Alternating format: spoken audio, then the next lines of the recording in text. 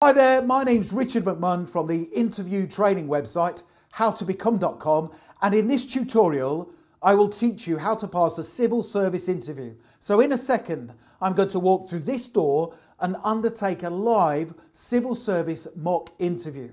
So if you have a job interview coming up for any role whatsoever with the civil service, make sure you stay tuned because I will help you to pass it. And just very quickly, please make sure you subscribe to this channel.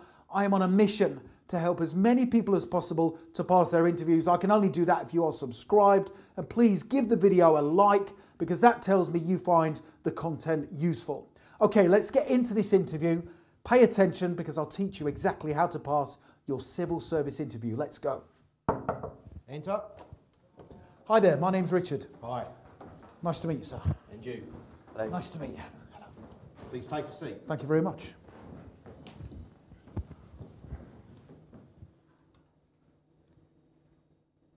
So welcome to this interview, Richard. My name's Andrew and this is my colleague Joshua. So today we're going to be interviewing you for this civil service role. So if you're sitting comfortably and ready, can you start by telling me about yourself? Well, thank you for giving me the opportunity to be interviewed for this civil service position today. Before I applied for the role, I studied the job description in detail to make sure that I already had the necessary skills, the qualities and the experience to excel within the position. I am very good at working at pace. So if you were to give me multiple tasks and projects to work on, they would always be done on time and to the necessary standard. I am a strong communicator and I understand that that's important whilst communicating with people in your team within the civil service or whilst communicating with external stakeholders. I would describe myself as a resilient person and I can solve difficult problems whilst under pressure. And I am also a very good team worker. I understand within the civil service you can only achieve your goals if you work hard as part of a team. So I have lots of experience in different roles of working with other people, collaborating with others, solving difficult problems under pressure, and also making sure that I always focus on the bigger picture, making sure that I understand where the organisation is heading to. In previous roles, I gained lots of great achievements. So for example, I was renowned in a previous role for delivering excellent customer service. And I always spoke to customers after they had experienced the organisation to find out how they felt we could improve and develop. And I would always feed that back to my manager so we could continually improve and develop. So I am the type of person who will always act as a positive role model for the civil service. I will always embrace change positively, and I understand that in order for the civil service to keep moving forward, it needs its employees to take on board change and deliver it at a fast pace. And finally, I will always learn things quickly and take responsibility for my own professional development. Thank you. Why do you want to work for the civil service? There are several reasons why I want to work for the civil service. The first reason is I'm the type of person who always wants to grow, develop and improve within my role. And I understand, having researched the civil service, you are very supportive of your employees and you encourage them to be the best version of themselves possible. I also want to work in an organisation where the people within the team embrace change positively.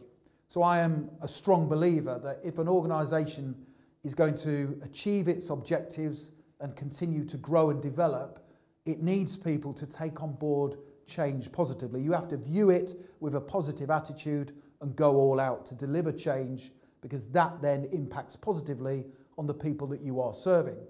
And whilst on that subject, serving people, the civil service gives you the opportunity in your role to positively influence the lives of others. So I will be responsible for delivering excellent service and I will get to see firsthand the positive impact the work I'm doing is having on other people. Finally, I want to work for the civil service because I believe it is a position that is secure, and providing I do a really good job for the civil service, I will have high levels of job security. And that's important to me because I'm seeking long-term employment with the civil service and I plan to be here for a long period of time. So those are the reasons why I want to work for the civil service.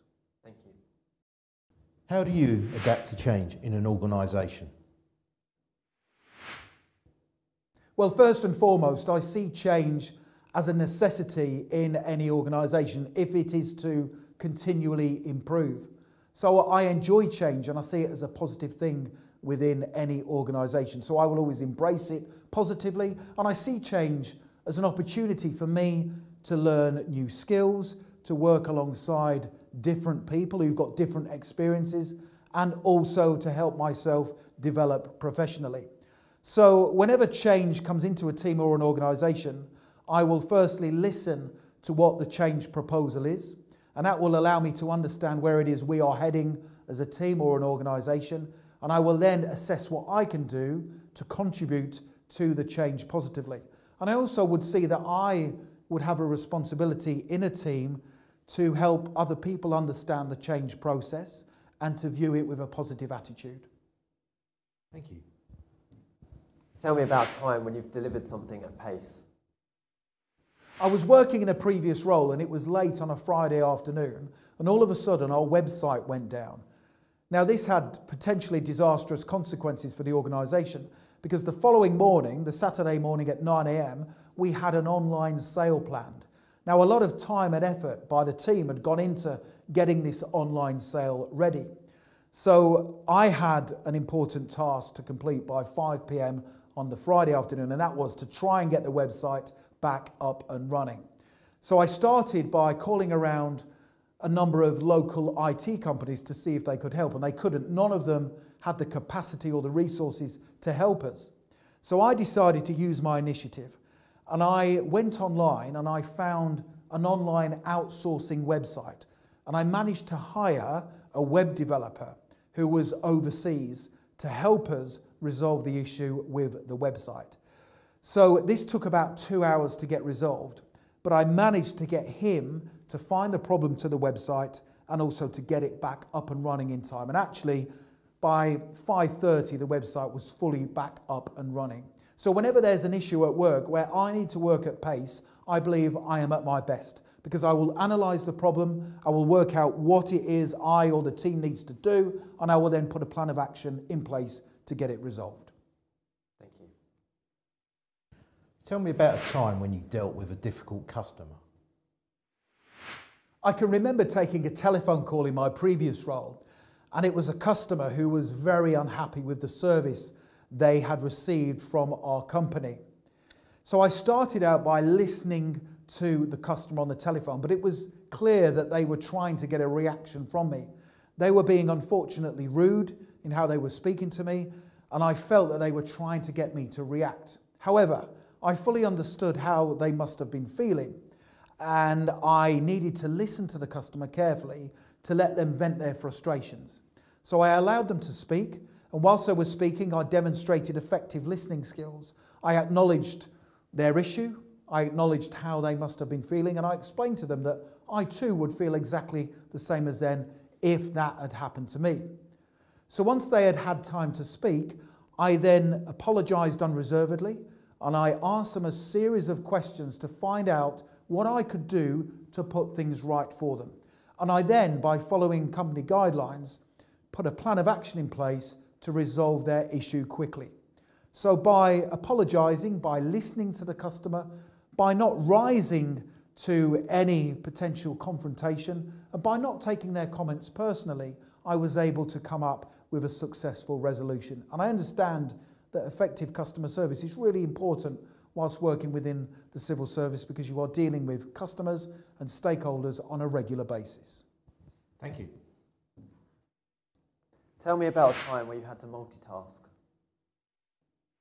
A situation occurred in my previous role where the manager came into the office to speak to the team, and he said that a member of staff, a valued member of staff, was going to be off sick for several weeks, and he asked for a volunteer to carry out their work in addition to their own. So I immediately put my hand up, and I saw this as an opportunity for me to learn somebody else's role and also to contribute to the organisation in its time of need. So my manager then sat down with me and gave me a brief of what I needed to do. So whilst he was speaking to me, I took notes, and I then went away and I prioritised both my tasks and my team member's task, the person who was going to be off sick. So I decided to draw up a list of what tasks needed my most urgent attention.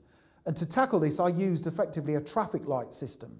So the red tasks were the ones that needed to be done straight away. The amber tasks were ones that needed to be done next. And finally, the green tasks were ones that I could leave potentially to the end of the working week. And by prioritising the task, working out which ones I would need to do, and also by blocking out any external distractions, I was able to complete 2 people's work within that short time period.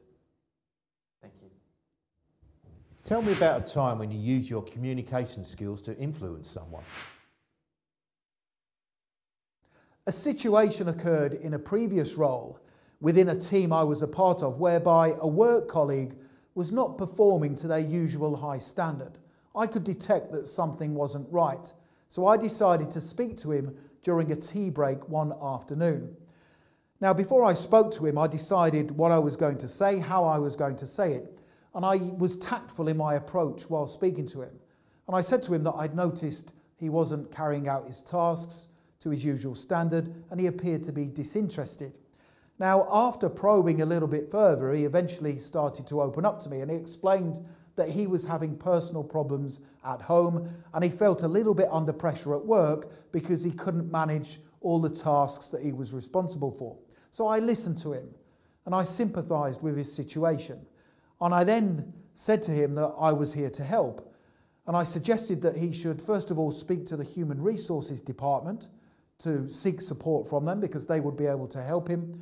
And I then said that I would analyse the tasks that he was responsible for to see whether I could help him, whether I could take any tasks away from him to ease the burden whilst he was going through his problems at home. So I managed to find several tasks that I took from him, and I then went along with him to the Human Resources Department to provide some support whilst he was explaining to him what the problems were. And the Human Resources Department were brilliant. They helped him, and by also me taking off several tasks for him, this helped him to overcome his problems at home. And within 4 weeks from that initial time when I spoke to him, he got back to normal and he was back up working effectively. And I believe that was achieved by using effective communication skills. Thank you. So I hope you are enjoying this civil service interview training presentation. And the next thing I want you to do is to click that link right now in the top right hand corner of the video and head through to my website howtobecome.com, and you can get instant access to my full civil service interview training masterclass. Now if you click that link, it takes you through to this page right here. And you can get instant access to my civil service interview questions and answers online training course. It's a comprehensive training course. I've put it together myself with the sole intention to help you to prepare effectively for your civil service interview. And it's perfect for any job role within the civil service. Make sure you check that page out right now. I've helped lots of people to pass loads of interviews over the years. I am also a former fire officer and I've worked in recruitment for many years, so I am well experienced for helping people to pass their civil service interview. So make sure you check that link out right now. Also, don't forget to subscribe to this channel because I am on a mission to help as many people as possible to pass their interviews. And of course, I can only do that if you are subscribed to the channel. Please hit the like button. That tells me you find the content and the tutorials useful. And it also motivates me to create more free content for you. And also make sure you connect with me on LinkedIn. I've put my LinkedIn link in the description below the video. Thank you very much for watching, and I wish you all the best in your pursuit to passing your civil service interview. Have a great day.